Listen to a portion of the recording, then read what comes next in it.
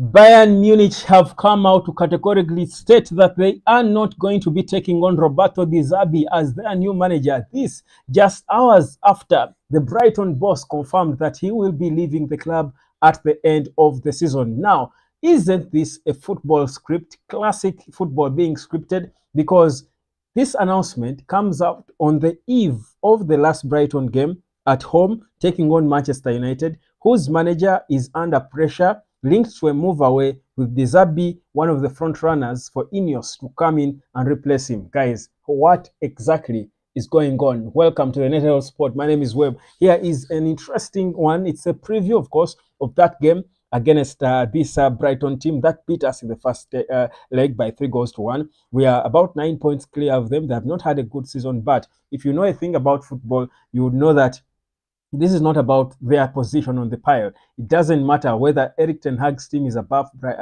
Brighton. You cannot rule out the fact that De Zerbi is a good coach and he can actually be a manager of interest to Manchester United. And I've heard people saying it can't be United. And I'm thinking, you probably don't follow football. First of all, Manchester United is up to now waiting on Dan Ashworth, a guy who worked at Brighton. They have poached guys from Man City. How on earth would you think they wouldn't poach from Brighton? First of all, don't think that De Zerbi was sacked.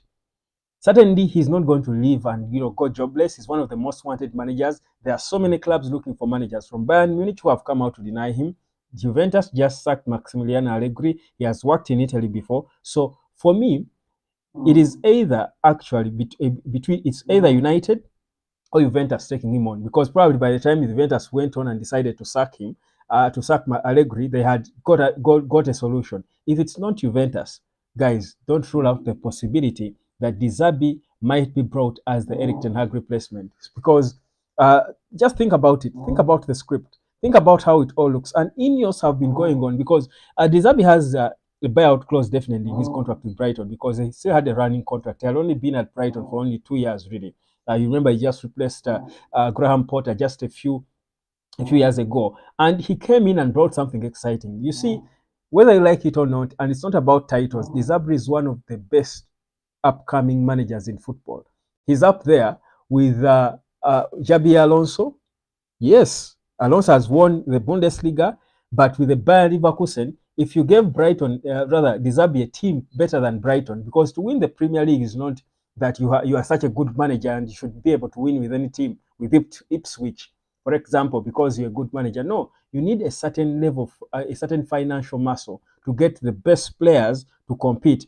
But if he could do and coach a team to play football the way Brighton has been playing, producing players and selling them, top players selling them very expensively, that is the kind of manager Ineos want.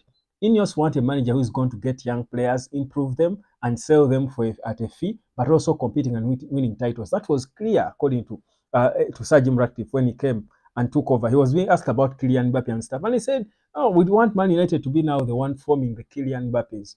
Get these players young and groom them." And De Zerbi, honestly, if you compare De Zerbi to Erik ten Hag in terms of ability to groom young players, certainly De Zerbi has shown he probably is a better manager. You heard just a few, I think a couple of months ago, Kevin Prince Boateng was speaking with Rio Ferdinand, talking about him when they worked together at, at Sassuolo, I think. That's where he managed him for a small time. And he said this manager is so hands-on that he plays with the players. And you see, those are the good modern managers today. Pep Guardiola is a bit like that. Xabi Alonso is like that.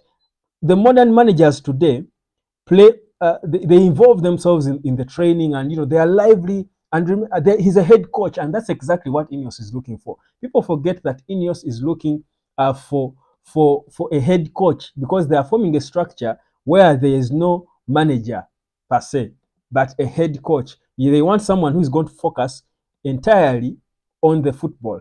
So they need a guy who is going to teach players how to play football. Those who have potential, teach them to be better. It's actually not. He was with Boateng, not at Sassuolo. It was Salernitana. I think that's where he. No, it was Sassuolo. It was Sassuolo. So I was right. Sorry, I wanted to first clarify that and be sure. So This guy, Boateng, was saying that he would come in training and just play with the players, and he's so energetic. He has a certain energy that he passes on to players, that he improves players. He will improve you by force. When he's a good character, but when it times to play, he means business, and all players will play for him. We've seen it in Brighton. That's why he has been a very, very exciting manager since he joined the Premier League. So you cannot sit there and say he can't join United just because you're used to Manchester United having all the big names. And honestly, if you think about it, the big names have come and failed. So, and I'm not here trying to advocate for De Zerbi to take over, but I'm just responding to people who are completely rolling out the possibility of De Zerbi being the next Manchester United manager. I'm saying you don't align yourselves. You have not tried to educate yourselves well with what Ineos is trying to build at Man United. All the old guys have failed. They have changed the structure. You don't change the structure and you still hire like the past. You hire for the previous structure. The reason why the Glazers kept hiring these, big so-called high-profile managers is because they thought maybe the high-profile manager would sort everything by themselves. But if you change a structure and put in place a good structure, bring the kind of manager who can work in that structure. The structure Ineos is forming is create a direction and have a head coach who is going to be pragmatic, who will be, hands-on with the players. Erik Ten Hag is quite not that. De Zerbi is that kind of manager. Pep Guardiola is that kind of manager, and yet it has worked. Xabi Alonso is that kind of manager, and it's working with Bayer Leverkusen. So the modern manager is probably more De Zerbi than Erik Ten Hag. So we cannot completely rule out that possibility. But of course, I'm not here to confirm it, but let's wait. Ineos has poached from Man City. We can't say it's rocket science for them to poach 10 million pounds or even less to Brighton to get a manager like De Zerbi for a project that they have they believe in so much.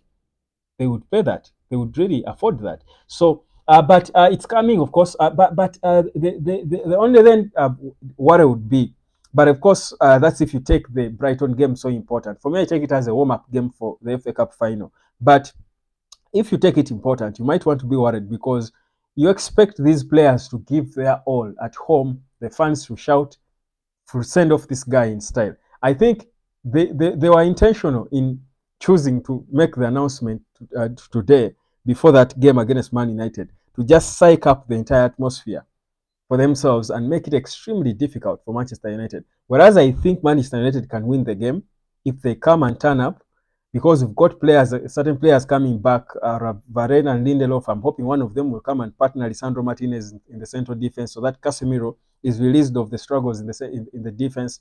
But if Brighton come with the fans, chanting and pushing from the start to the end, the players obviously love De Zerbi. They want to send him off well.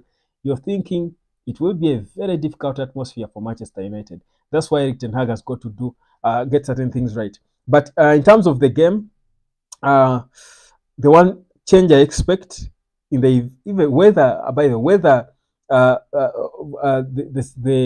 central defense, has to change. Whether Casemiro goes back in the middle or not, I'm hoping that Garnacho, most importantly, is given some time off. He has played one game too many. He has become blunt. He's lost short of ideas, short of creativity, and it looks ugly on him. He needs some bit of rest to be fresh for the FA Cup final, probably, if he can come out there and try and perform. But even in the FA Cup final, I'm thinking if Erik Ten Hag can just try and humble himself and switch the style, he can still come off the bench because we've got a new boy in Ahmad, and in the FA Cup final, we need to be more compact. So we need more people who can play in the middle than wide players, if you ask me. But anyhow, that's it. My prediction of the game, I'll give it to you in my morning video tomorrow. But yeah, that's my take on the De Zerbi situation. I think it's possible. I think it's between Juventus and Manchester United. If Juventus also come out to deny him, guys, just start thinking of De Zerbi as a Manchester United boss. My name is Webb. Subscribe, and I'll catch you later.